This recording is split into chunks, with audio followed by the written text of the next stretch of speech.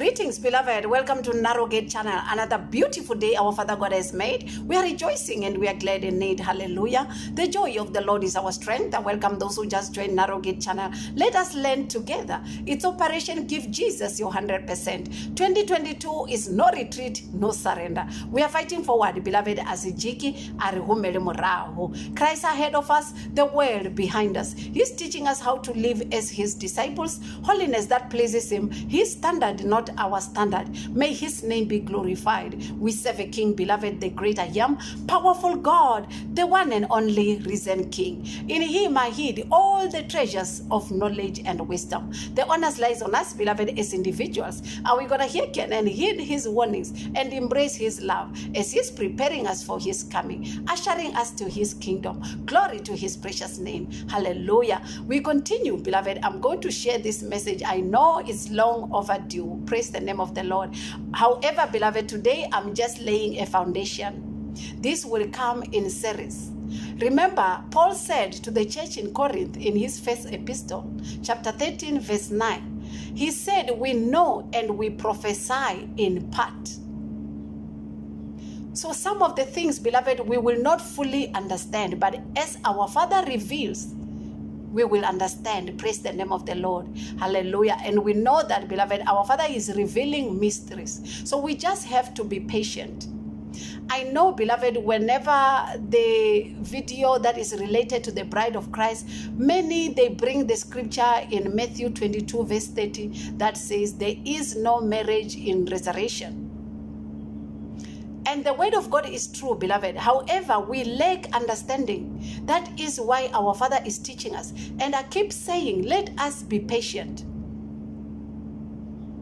Let us be patient and learn, beloved. Praise the name of the Lord. Some of the things are sealed in scriptures. And it takes a revelation from our Father for us to understand. Hallelujah. I will share a few scriptures. Like I said, beloved, this is just a foundation. This will come in series. Praise the name of the Lord. The word of God says in the book of Micah chapter 5 verse 2. Beloved, we know that Jesus, when he was crucified, they put on top of his head, King of the Jews. And we know that he hasn't reigned, beloved, because he came to save us. Though as a king, he came to redeem us. Revelation 20, it talks about 1,000 years of millennium reign of Jesus Christ.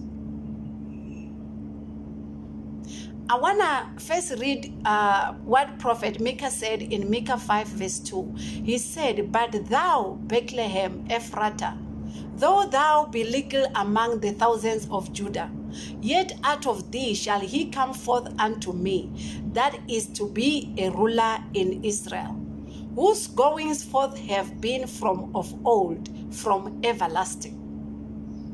And now I'm going to move to the book of Matthew chapter 2 verse 6. The word of God says, and thou, Bethlehem, in the land of Judah, art not the least among the princes of Judah. For out of thee shall come a governor that shall rule my people of Israel. So we see a prophecy that was given by prophet Micah.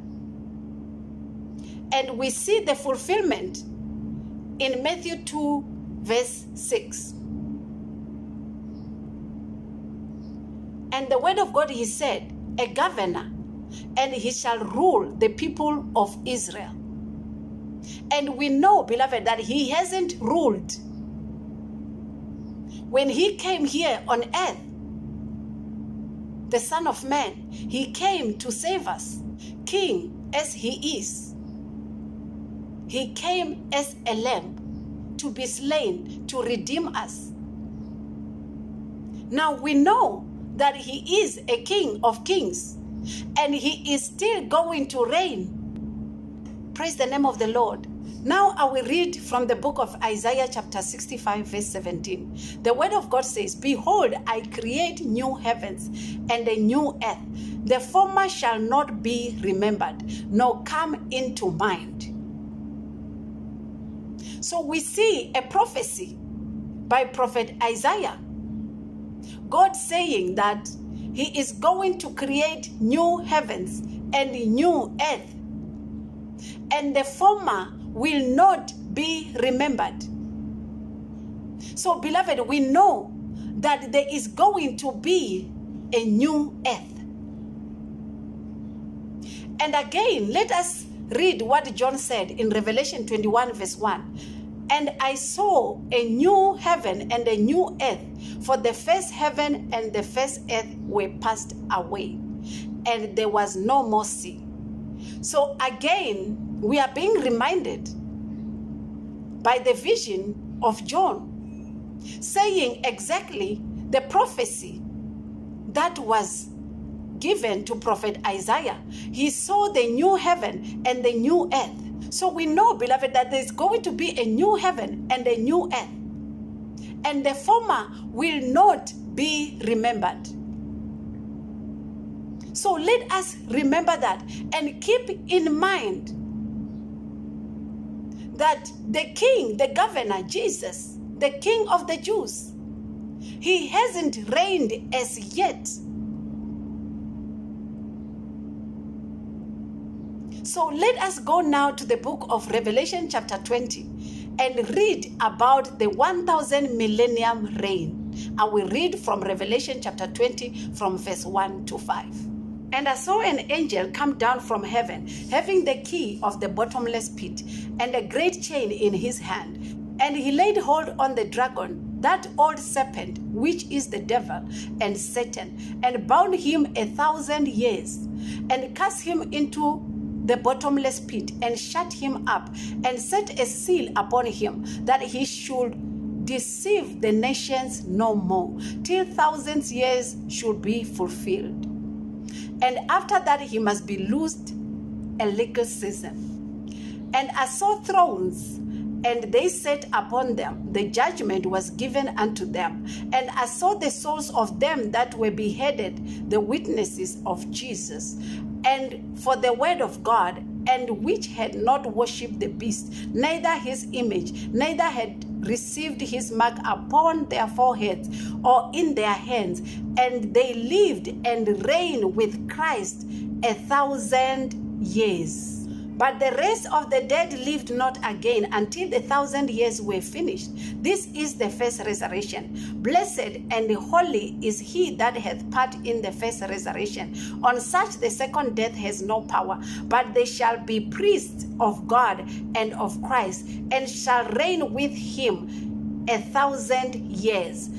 And when 1,000 years are expired, Satan shall be loosed out of his prison, and he shall go out to deceive the nations which are in the four quarters of the earth, Gog and Magog, to gather them together to battle, the number of whom is as the sand of the sea. That is the word of God, beloved. I have read up to verse 8. And we can see, beloved, that the word of God says that Jesus Christ will reign for 1,000 years. Millennium reign of our Lord Jesus Christ. With those saints, beloved, that are saved. And again, the word of God says the enemy, the devil, he will be put in the pit for 1,000 years. So saints will be enjoying with their king. The scriptures will now be fulfilled, the prophecies, as I've read for you in Micah chapter 5 and Matthew chapter 2. He will be a king in Israel. We know he hasn't been a king as yet. So it's not going to be in this earth that is polluted by the enemy. It will be in the new earth. Like I mentioned earlier, that on the cross they wrote on top of his head that King of the Jews. So he will be the king to his people for 1,000 years, beloved. And it will happen in the new earth. And you will understand, as I've read in verse 8 of Revelation 20, it says that after 1,000 years, the devil will be released again. And he will deceive the four corners of the earth. That is what the Bible says in Revelation chapter 20, verse 8. So it shows you that it will be happening in the new earth. And we have to understand, beloved, that this will not be the final. There is going to be a final judgment after the devil is released, after 1,000 years of Jesus reigning. So in that 1,000 years, beloved, we will be living normal life. So that's why many people, when they say there is no marriage in heaven, it is not yet time for heaven. We will be living in the new earth, Jesus being our king, so that the prophecies will be fulfilled, ruling over Israel. That is why you read about the gathering of Israel, because he is going to be a king to his people. All prophecies will be fulfilled, beloved. We will live a normal life. People will get married. That is when Jesus will rule and be our king together with his wife. That's why I said, many who quote Matthew 22 verse 30, that there is no marriage in heaven. Heaven will be after the final judgment, after the devil is removed from the pit to go and deceive the four corners of the earth again. Then there will be the battle of Armageddon. Beloved, the Bible says, I have not seen, no ear has heard what the Lord has in store for his children. What we hear, all testimonies of heaven as well, it's in part. So we will be living in the new earth, normal life. We will be enjoying. The devil will not be there. Jesus will be our king, together with his wife, the queen. Praise the name of the Lord. After the battle of Armageddon, when Jesus has now conquered, making all his enemies his footstool, then is final judgment, beloved. And we know the word of God says the sea will vomit out everyone, hell, everyone. We will all be judged. That is when we will be going to heaven.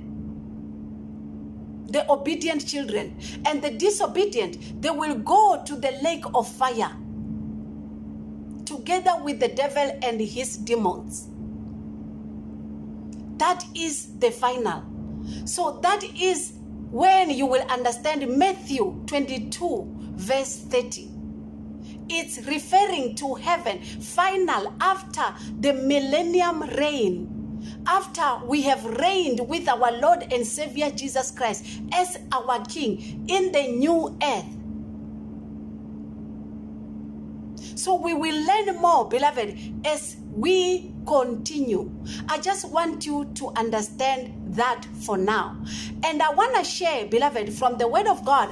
Paul spoke about body terrestrial and body celestial.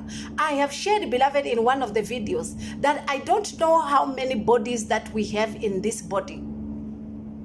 I want to read 1 Corinthians chapter 15 verse 38. The word of God says, but God giveth it a body as it hath pleased him, and to every seed his own body. All flesh is not the same flesh, but there is one kind of flesh of men, another flesh of beasts, another of fishes, and another of birds. There are also celestial bodies and body terrestrial, but the body of the celestial is one, and the glory of the terrestrial is another. Praise the name of the Lord. So there are body terrestrial and body celestial. Celestial, it has to do with heaven. Those are the bodies that we will be given when we are now taken to heaven after judgment, final judgment, after the 1,000 millennium reign. So the terrestrial bodies, beloved, they are the bodies that we will have in the new earth. This one that we have, the one that we have right now, it is for this earth, for this corrupted earth, beloved. This flesh and blood that we carry right now, it's not gonna go anywhere. The new earth, we will have body terrestrial. Then when we are now transformed to glory, final destination, we will have body celestial. Praise the name of the Lord. So beloved, I will end it here. It is exciting. We are living in exciting times, watching the prophecies being fulfilled. Stay blessed as we continue to learn and to obey. I love you all. Bye-bye.